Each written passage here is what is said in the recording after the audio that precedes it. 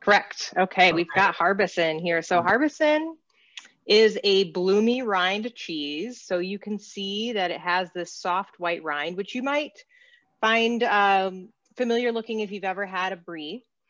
Brie is the most popular bloomy rind cheese, just like champagne comes to mind first when we're talking about sparkling white wine. So we often sort of just casually refer to all of these cheeses as a brie style, but in the industry would be more likely to say bloomy rind. And it's because the flora that we're cultivating on the surface of this cheese literally blooms as it forms in the cave. So we would add the cultures to the milk, make the cheese. They're rubbery and firm when they're first made. We put them in a special temperature and humidity controlled vault. And if we got all of our make targets right, then we've created the perfect surface for the white Penicillium candidum flora to grow. It's in the mushroom family. And it imparts an interesting mushroomy flavor while it softens the texture of the cheese. So as I mentioned, it starts off sort of firm and bland and rubbery. And as that rind forms over time, you get a soft, gooey texture. You see Michael there scooping out the inside. And he's got it just right. That's exactly what I do. I stuck a knife under the surface of this rind and sort of filleted it back. So you kind of create a natural dish. And so the thing I haven't mentioned yet is how this is standing up straight on its own, which is a strip of spruce bark. So this is harvested from local trees, and it's literally the inner layer of a spruce tree. So we scrape off the rough outer bark, make an incision, we peel off what looks like leather. And it's this very aromatic, flexible material that they would use a long time ago. I think this practice originated in the Jura Mountains to keep the cheese sort of girdled. So it creates a natural dish. As the cheese softens, it won't puddle and run away from you. And then also it imparts a beautiful woodsy nuance. It sometimes comes across as mustardy, and other times it's like what an oak barrel will do to a white wine. You get vanillin, more richness, butteriness, complexity, really. And we've designed Harbison. It's a pasteurized cheese because we have to sell it young in this country, but we worked with our French friends who developed a culture blend to mimic the flavor of a raw milk camembert in a pasteurized cheese. So we're really, with a pasteurized cheese, we're able to make a very deliberate complexity, whereas with the raw milk cheeses that we make that we'll try later, it's more like revealing the natural character of the milk and the animals in the land, more terroir-driven approach. But this should be, a younger wheel might still be a little bit firm, sweet, creamy, raspberry notes. And as it becomes ripe, you're getting more roasted green vegetables, garlic, and cream, definitely, with those like maybe mustardy, woodsy notes layered on top. So Gillian, tell us about the wine we paired. Sure. So I thought that the Stag's Leap Winery Chardonnay really paired well with this cheese. I hope everyone is in agreement. Of course, it's subjective entirely. But the good thing about the Stag's Leap Winery Chardonnay is, well, we're sourcing the fruit from kind of cooler, more southern parts of Carneros and southern Napa Valley, so that we have some really nice bright fruit. There's only about 25% new French oak on this wine. The rest is stainless steel and neutral barrels. So it is subtly oaked, which, you know, I thought was a very nice compliment, because I think if the Chardonnay maybe were too oaky, it might overpower some of those really beautiful, delicate, nutty kind of nuances that Zoe was describing in this cheese. And this also has some pretty bright acidity too, which I really like, to contrast the decadent creaminess of the Harbison as well. In terms of the milk chocolate, I found this to be kind of the I don't know, softest, right? The creamiest of the offerings. And I do think that it works really beautifully with the Harbison as well as the Chardonnay. I think that the Harbison brings out more of the fruit and takes away that little bit of acidity, and that oakiness just blends in really well with the rind, with the way that the spruce is in there, and they really kind of balance out. I thought a little bit about the oak, but I think that that birch is coming out, which is fabulous. What do you think, Zoe? Nailed it, Gillian. I love oaked whites, particularly nicely acidic and not too oaky Chardonnays with Harbison. Like if I were to describe the ideal pairing on paper, this is it. And I agree with Michael. They balance each other. The intensity is a nice match. One doesn't sort of win on the palate when you've cleared your palate. It's they sort of finish out together, holding hands. Mm-hmm. And the oak and the bark do cool aromatic affinity things. You get something you notice more in each together than you did when you try them individually. So Pauline, tell us about the chocolate so we can get to that. Yes. So for this cheese, we selected the Jivara 40% chocolate, which is really the iconic milk chocolate of Valrhona. Yeah, exactly this one. It's really well balanced between the cocoa notes and the milky notes, with also at the end some vanilla, nuts, and barley malt nuts as well, and really not too sweet for milk chocolate, we can say.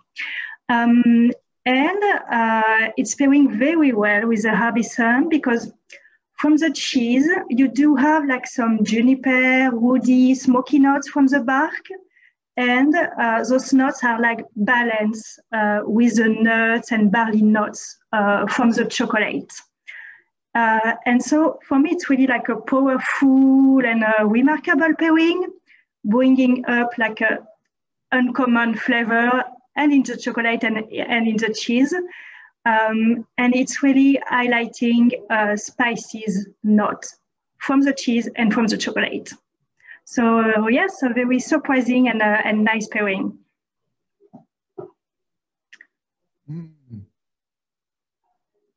Gillian, tell us your thoughts here. With regards to the chocolate and cheese? Chocolate, cheese, wine, all together? I mean, it's unique.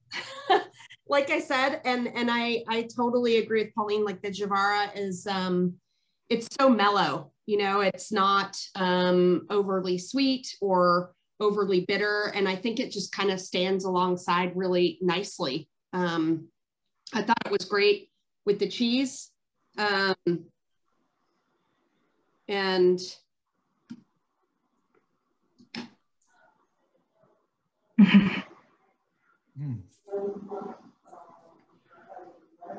for me, I didn't use any bread or crackers or anything, but I think a little crusty bread, I'm picturing just like being out in a vineyard somewhere with this chocolate, the cheese, the bread, a little bit of this lovely wine, and, just making a meal out of that. Zoe, your thoughts on all three? Yes, but you've painted the scene. I can bring myself there in my mind. I like the notes from Pauline about the warm spice flavors finding each other with the cheese and the chocolate. Those two together, it's like the saltiness of the cheese and those funky garlicky notes are totally mellowed out by that chocolate. And by the way, this is a lovely milk chocolate. I often don't gravitate towards them because they can be cloying, but this certainly is very well balanced in and of itself. So together, it reminds me of some sort of like mousse, a milk chocolate mousse. And I'm happy for the acidity of the wine. I think I'm kind of looking for that to kind of cleanse the palate after such a rich bite together. Pauline, you have anything else to say about the wine, the chocolate, and the cheese together? No, indeed, the wine will bring some acidity and freshness to this pairing. So still very interesting. Yeah, I find it just blends all well together. There isn't a conflict at all. And I think that's a lot of times when you look at a pairing, you know, what does it do? Well, you know, the chocolate is the chocolate. It pretty much stays the same. You really don't get any variance from that. The wine and the cheese kind of help each other bring themselves up a little bit. So I think that actually, when you put the wine and the cheese together, it can actually stand up to your beautiful chocolate just a little bit more, because it's pretty powerful. It's got a nice sweetness to it, but not overpowering. And you know, it's like what Zoe said, kind of like a chocolate mousse. You know, very, very, very nice. Yeah. All right. Any other comments you'd like to make before we move on to our next adventure? All right. Do it. All right, Zoe, you're up. Okay. So Willoughby is the next cheese that we're going to try. And this is a sister cheese to Harbison. They're made in the same creamery from the same milk source.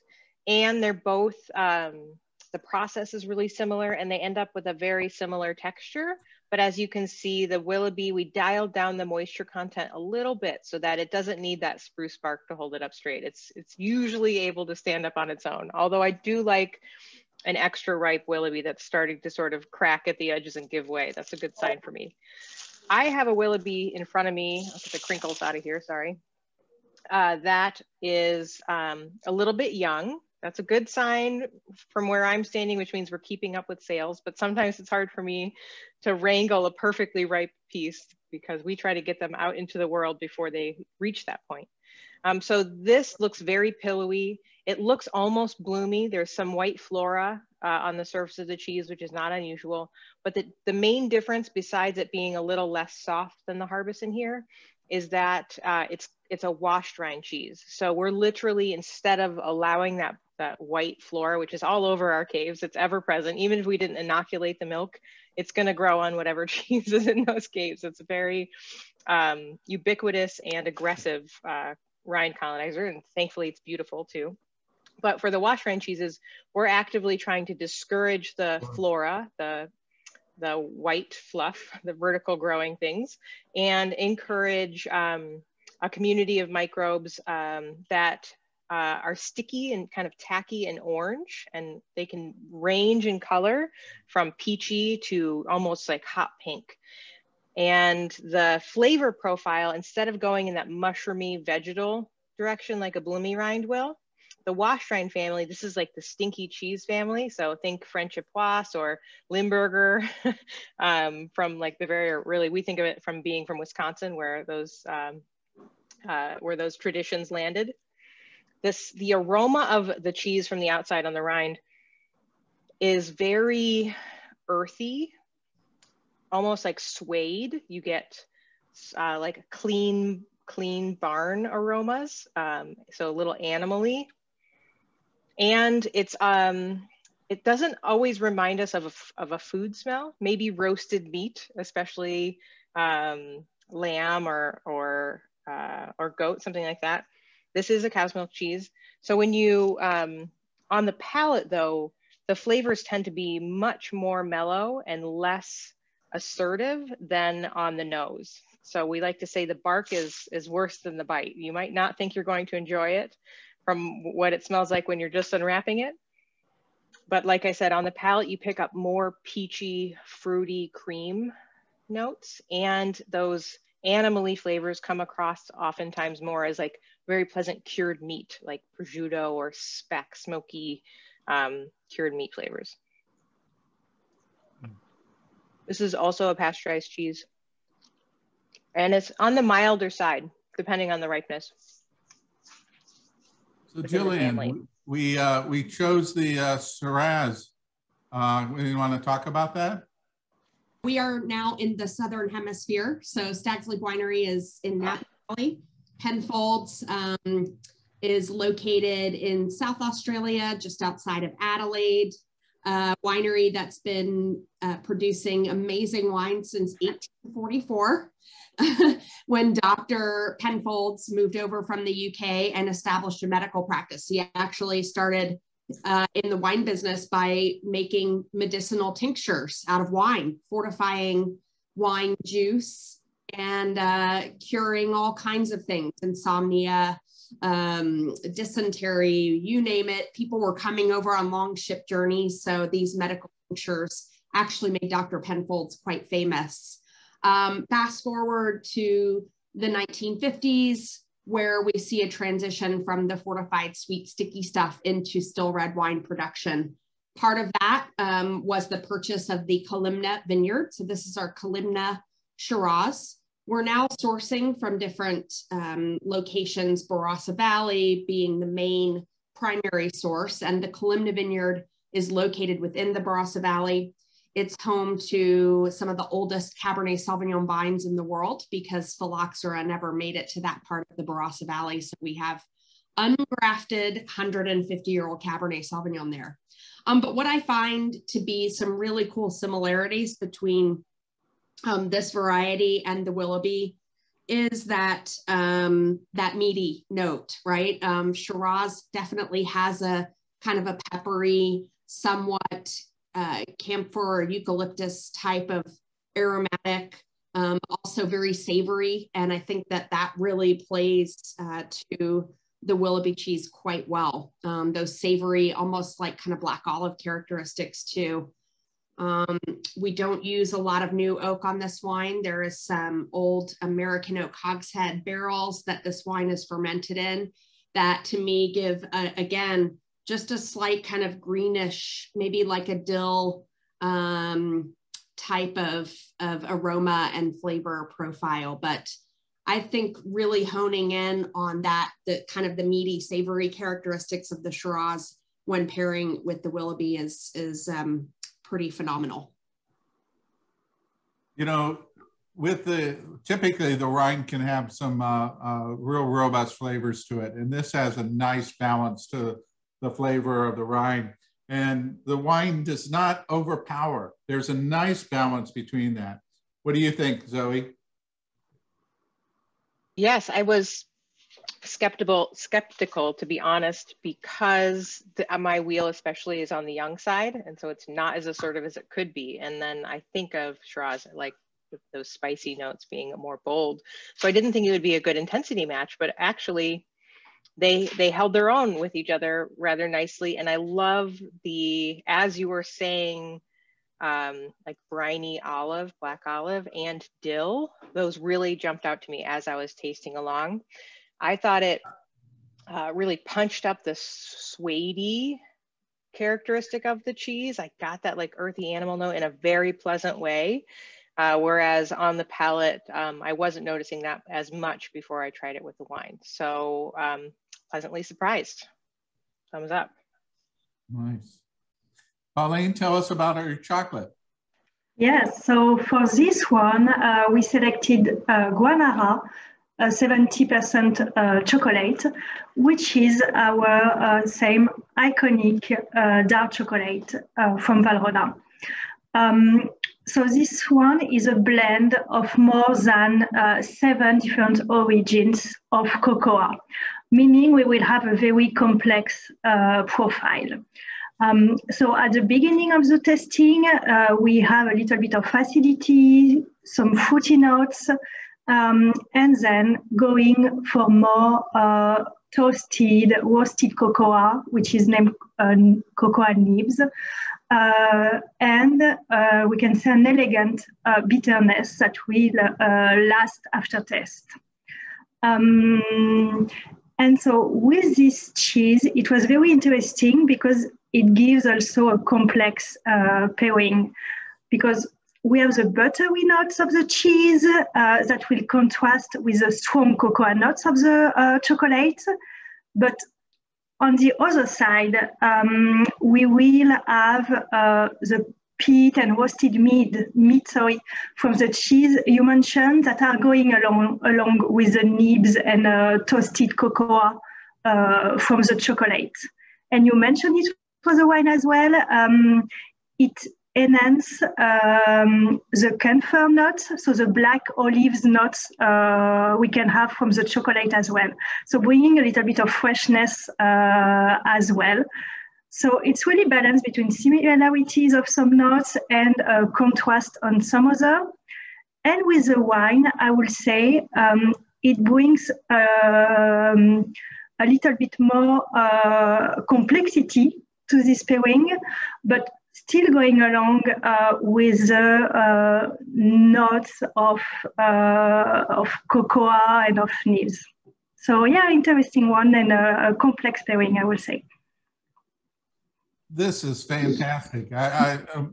The chocolate brings like a dark cherry to everything. Yeah. And so with the cheese, you get butter and cherry, and with the wine, you get the dark fruit and the cherry, and then you put them together and you get butter, chocolate, and the fruit together. And that's just fantastic. It's just,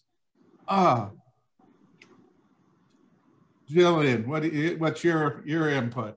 Yeah, I just, you know, I want to say I've loved Valrhona chocolate for so many years, and these bars really do serve as a reminder of just the quality, right? And I before I tasted the wine, I kind of let chocolate sort of sit on my palate, warm up a little bit, and just kind of melt. Exactly. And really got so many more nuances and complexities out of it that way. But then when I tried the wine too, I feel like it brought out more of the fruitiness of the wine, whereas the cheese kind of coasted alongside in terms of picking up all the savory stuff. But then you're right, Michael, you know, you put it all together and it's a pretty awesome combination. Zoe? All right, you took my note on like the cherry chocolate. You know, with Willoughby, the chocolate, by the way, is beautiful. 70% can sometimes start to become unpalatable for me because it can be, you know, bitter or astringent, almost like tannic. And this is very smooth, very palatable, just easy to eat all by itself. And with the cheese, it really changed the cheese compared to what was happening with just the wine. So it was brought in my mind to those like little cordial cherry truffles that you get at the holidays, where they're Exactly. dark chocolate with a little maraschino in the middle. And it punched up the fruit of the wine. And it really took the whole experience away from the briny olive direction. And that camphor note came through almost as just like a minty impression from the combination of all three. So I thought it was successful. Again, the intensities melded well. I would say the cheese was in a supporting role with all three, for better or worse. You maybe don't want the washed rind character of the cheese to be dominant when you're trying it with the chocolate and the wine. So I think in a good way, the cheese sort of laid back a little bit and just added a creamy depth to tie things together.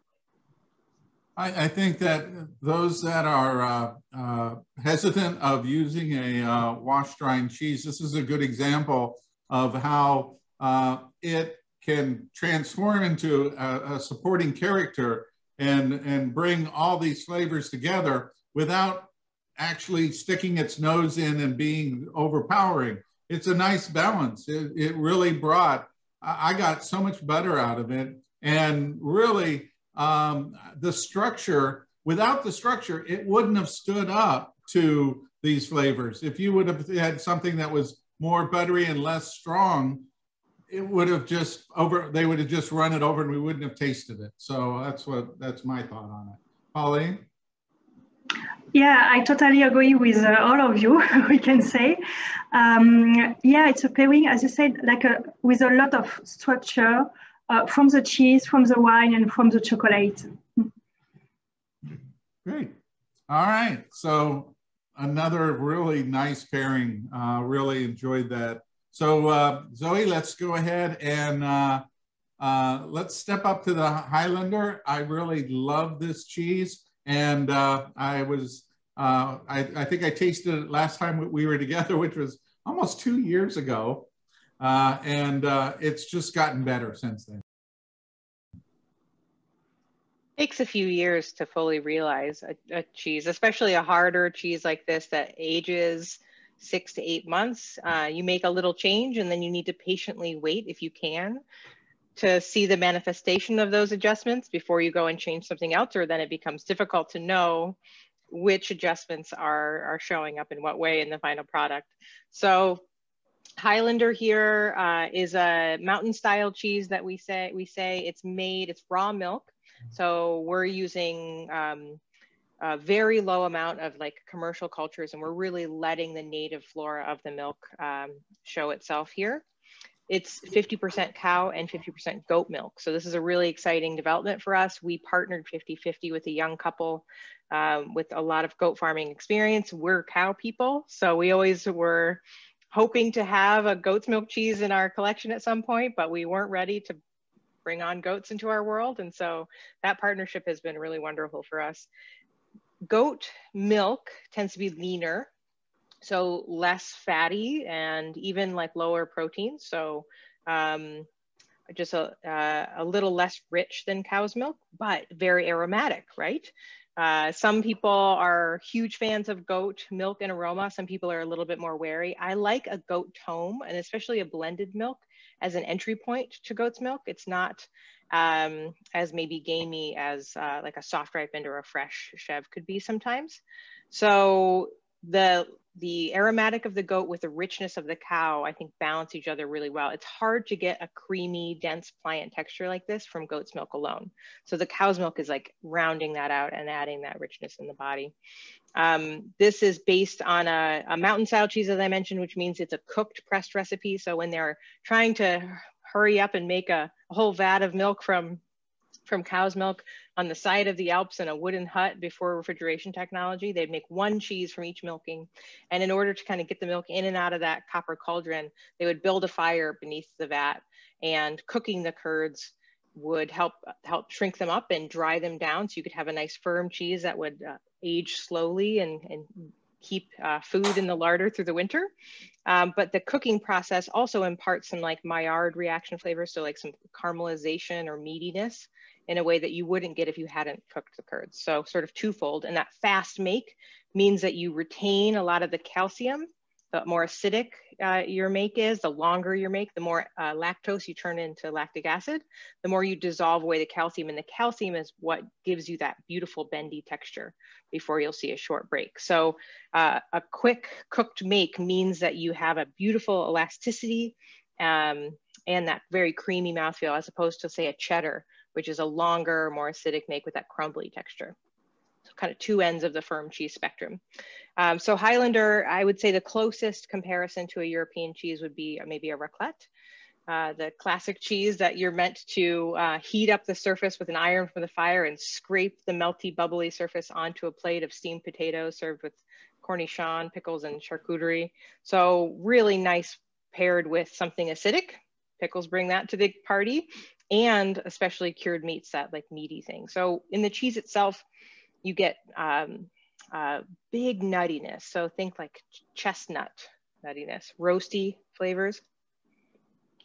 You get that meaty gaminess like a lamb chop next to the bone, or in this case, a goat chop, I suppose.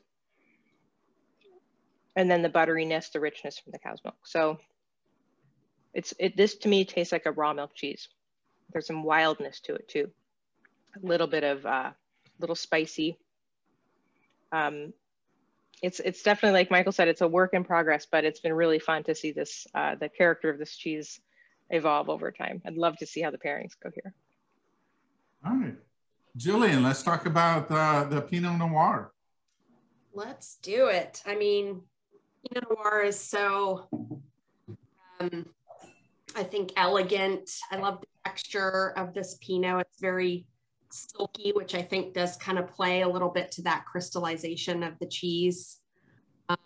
And there's just some really beautiful kind of subtle cherry notes, some delicate floral notes that, again, I think really do play to this cheese quite well.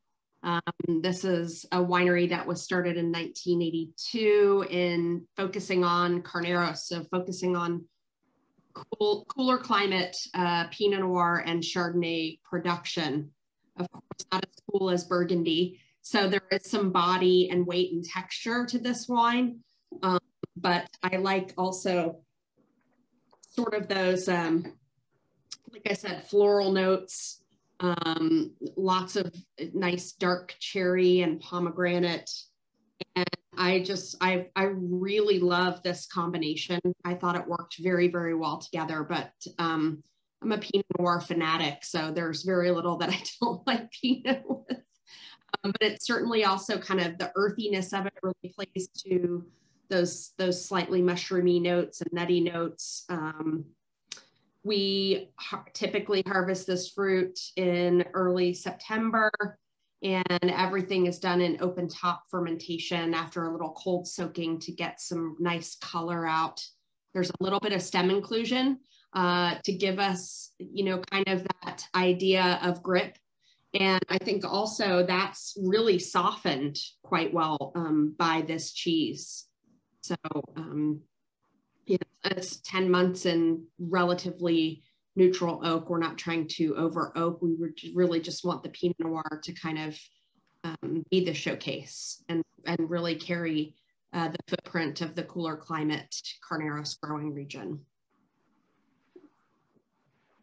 Wow, the wine's spectacular. So is the cheese. You know, this is when I think of a Pinot Noir, this is exactly what I think of as a Pinot Noir. There's you know, some nice earthiness through here. There's some nice fruit. There's some, you know, just some great flavors. And I was thinking about the way that this would come together, and there's a nice meld. You know, I think that this provides some backbone for the wine and almost a little bit of a structure.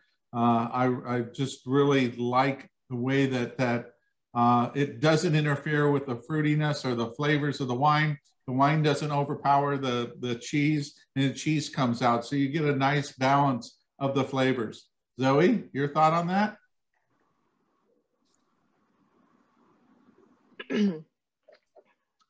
I'm a cold climate gal. If I could ski 6 months of the year, I'd be happy.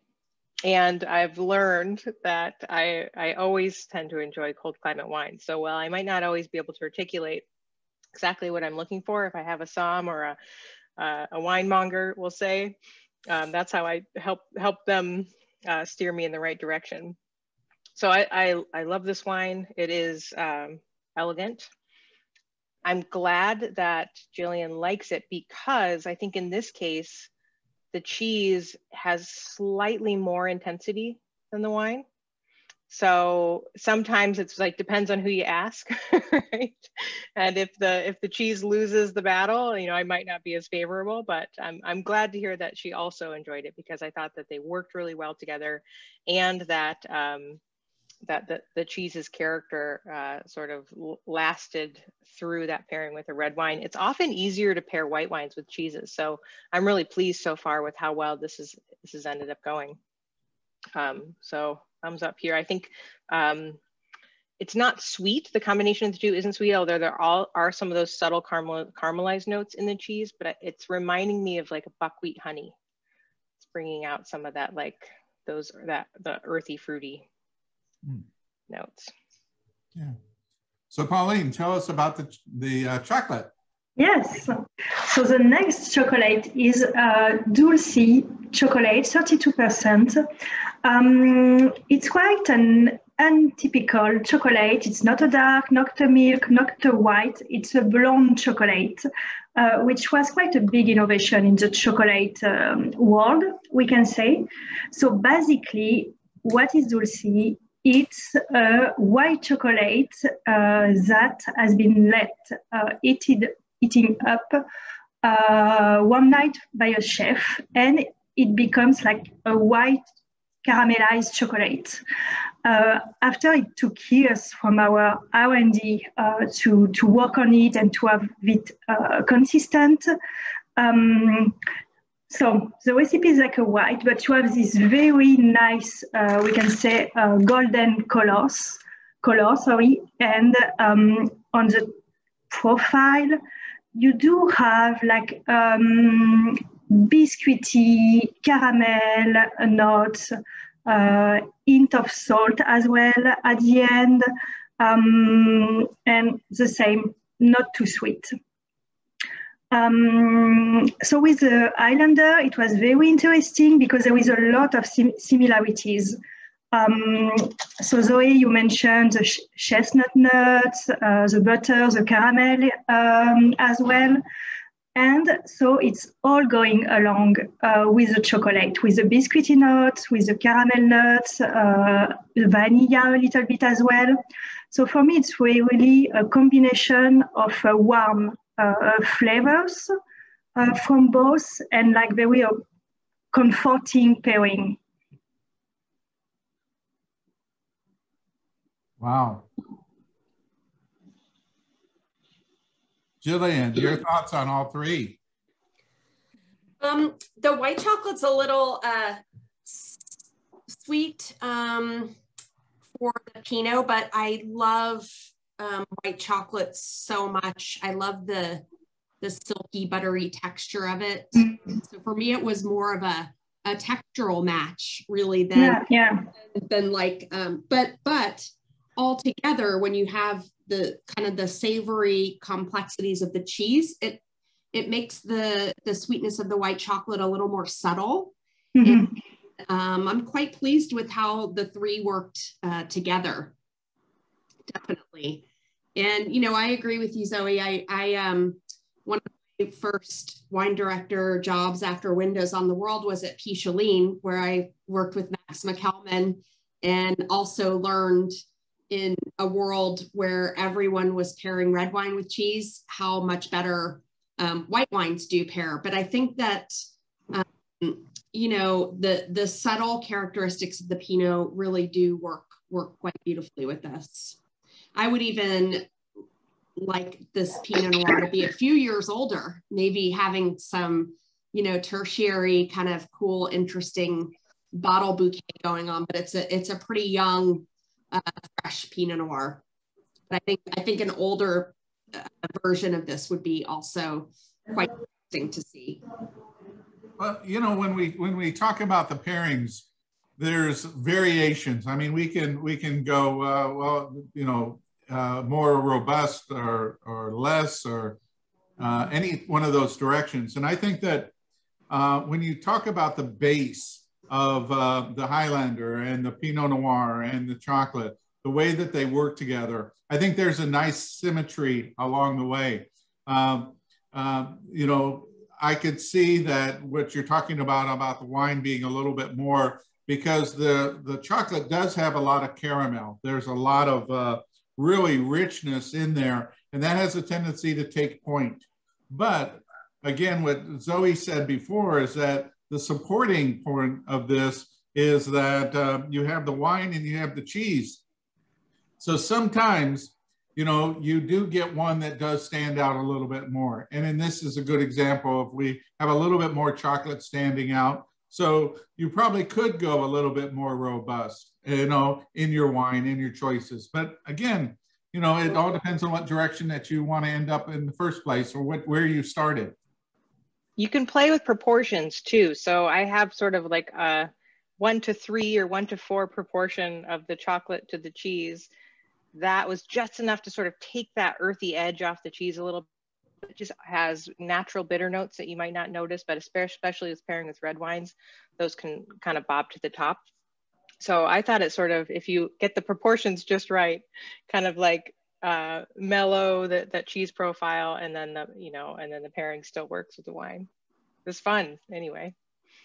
Well, I think that's something that needs to be considered on all of these, is that how much of the flavors that you put in.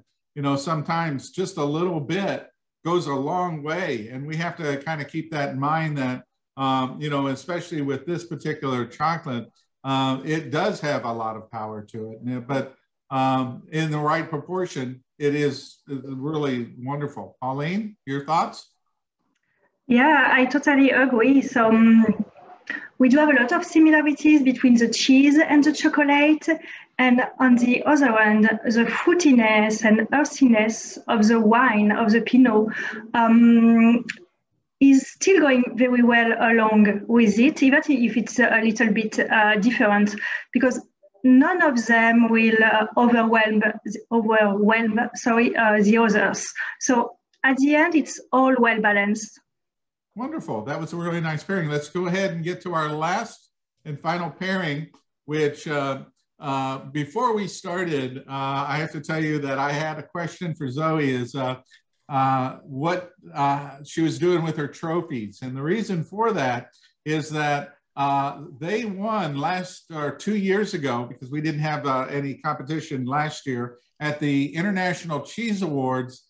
This cheese, Bayley Hazen, took the Reserve Supreme Champion at the show, and she got 2 ginormous sterling silver trophies that actually have not left England since something like 1892, something like that. The first time Americans have ever won that. And so she has 2 of those trophies, and it attributes to the quality and richness that you think about. She competed against all of the European cheeses, against even American cheeses, and ended up being not only better, but also the second best cheese in the entire world. So, Zoe, that's according to British judges. We'll take that. In Stilton country, yeah. Exactly. Right? And we're always looking for silver linings, right, over the last year, for heaven's sakes. And yeah, getting to keep those sweet trophies around the office in our creamery another year is one of those.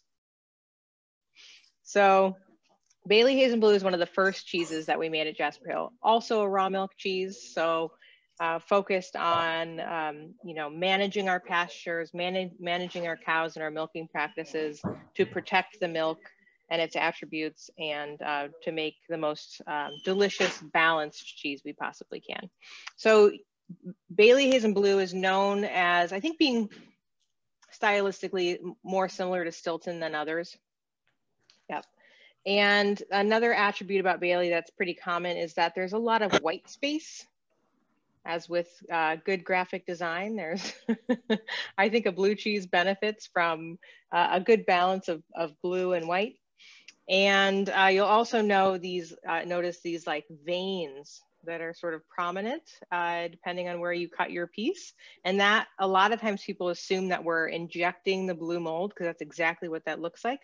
But we mix the blue mold cultures in with the milk, and then we spike the fresh cheeses with stainless steel spikes, and that allows oxygen to get in, and blue mold needs oxygen to grow. Blue flora, we'll say, a little more marketable term.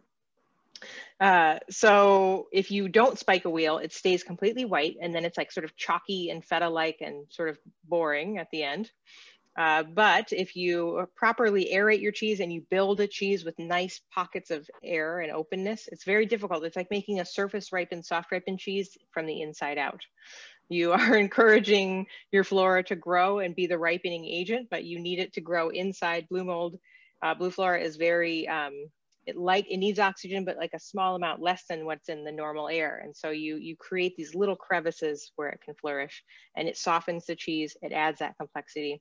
And I mentioned the white space. This keeps it balanced. It should be cheesy and toasty and nutty first, and then you get the subtle anise spice characters second. So it should not be too overwhelming. Metallic, bitter, spicy, peppery can be where, you know, more assertive blue cheeses land. This should be more of an entry level. It's big flavors, complex flavors, but balanced in terms of those like spicy notes. So we'll take that Reserve Supreme Champion moniker and be proud of that for a long time. Just got to find an engraver to put our name on that trophy without messing it up. So that's my next challenge. I was funny because I was there and I accepted the award for them, and I said, well, you know what? I'm flying back. I'll take the trophies with me. And he's like, They're valued about 60,000 each, so you might not want to take them through immigration and customs. I'm like, oh, okay, I won't. All right. So this is what I would consider to be one of the most palatable, easy to eat snacking blue cheeses. It's just got so much cream, so much flavor that, you know, a lot of times you have that saltiness or that tanginess that gets in the way. This has a nice balance of both. So, Gillian, let's talk about the Cabernet Sauvignon. Sure, and I couldn't agree with you more. This is, for me, just the right amount of blue. Just like you said, just that delicious snackability, right? The cheeses, the Cabrales of the world and things like that, those are, you know, a little, I think, very pungent for any kind of wine pairing. I might even almost go towards an ale of some sort, but this is our Beringer Knights Valley Cabernet Sauvignon that I think works quite well with this cheese. You know, I love that the tannins, they are there, but they're not too drying. They're a little kind of, I think, very well integrated into the wine. We don't use a lot of new oak or heavy toast barrels on this, so that intentionally when you pull the cork on this wine, you can enjoy it right away. That's not to say this wine doesn't cellar. We tasted 2 weeks ago this wine back to 1974, the very first vintage of this wine, and they were all so fresh and delicious. Knights Valley is a very, very small growing region in Sonoma County that butts right up against Napa, so very similar in terms of the climate and also the success over the years with Bordeaux varietals. So this is Cabernet Sauvignon with a little bit of Merlot to kind of soften the tannins, a little bit of Cabernet Franc for some beautiful fragrance, some Malbec and a hint of Petit Verdot as well. So, you know, I love this wine. It's one of my favorites in the portfolio because it drinks like a much more expensive wine. This actually retails for somewhere, anywhere, depending on where you are in the country, between $25 and $30 a bottle. So that's a lot of wine for the money. I love, again, the salty, blue, crunchy kind of texture of this cheese with the Knights Valley as the backdrop. I think it's a pretty wonderful pairing. Cabernet Sauvignon and blue cheese is one of my favorites. I really enjoy that, and this is no exception. You really get that the wine takes the cheese into a creaminess that's just so rich, and the flavors bring out more of the butter, the cream, and that back little area of earthiness. It blends, I think, really well with the fruit and also with a little bit of the oakiness. Zoe, your thoughts? All right. Yes, I would, to go back to the texture notes, I think the whole thing for me is velvety, like red velvet. The soft tannins, that fudgy texture of the cheese, they come together in a very harmonious way. Especially my piece here is on the lower blue side, and so it's again, I'm surprised because I don't normally gravitate towards this in my head. I would maybe for a white go with a port or Sauterne, but for a wine that is not at all sweet, usually some off dry character helps round out blue cheese, which tends to be quite salty and sometimes a little bit bitter. But this pairing doesn't need sweetness to work, which is surprising to me. So I'm sort of confounded and happy over here. Great.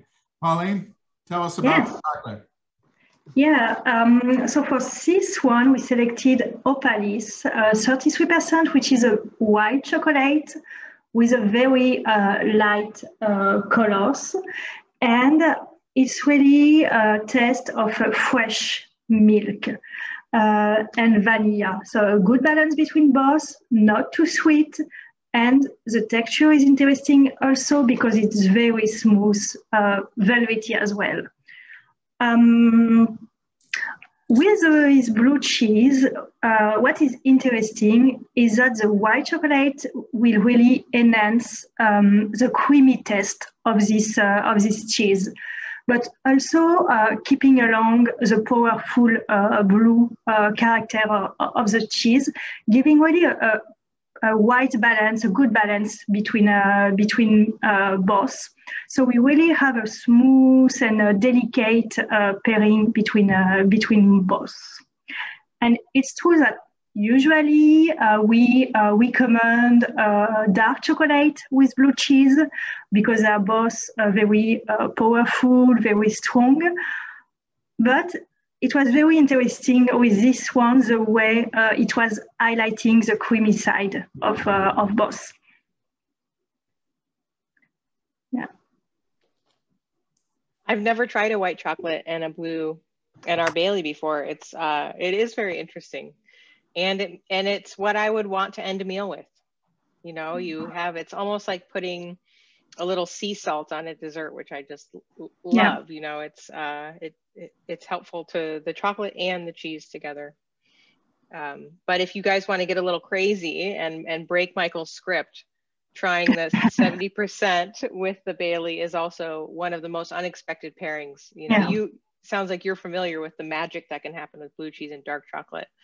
It's not something you'd normally think of, but it's like it can do some interesting things. Gillian? Yeah, I mean, I think I agree. I'm just having a blast over here, just trying all the different combinations. I do really love kind of the caramel notes in this chocolate. It's as well. Absolutely addictive and does really play to the savoriness of the blue cheese quite beautifully. And I just think that you have all of these different flavors and textures in play.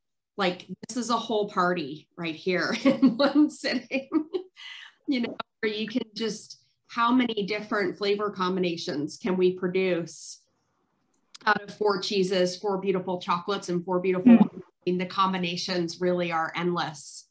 And that, I think, kind of hopefully speaks a little bit to the versatility of the wines, but also to the utterly spectacular quality of the cheeses and the chocolates all together. So yeah, not a bad Friday. Not at all, not at all. You know, you know, sitting here and waiting kind of for the effect of the cheese, the chocolate, and the wine to kind of take in and kind of sit down and really absorb that, because my first impression was it was kind of like nice, but it wasn't overpowering or anything or that exciting. But sitting here and letting it sink in, and all of a sudden you start feeling or you start tasting or getting that richness that's coming in. This is an exceptional pairing. There's a spiciness that comes out of the blue that wasn't there before. That's really nice. It's kind of like a white pepper hit for me. And then the chocolate brings out a little bit more of the that caramel that's coming in there. And then the wine, I really pick up a little bit of that structural oak in that just comes out and kind of brings everything together. It's really nice. But I have to say is that it's also, you know, any one of these combinations can kind of work together.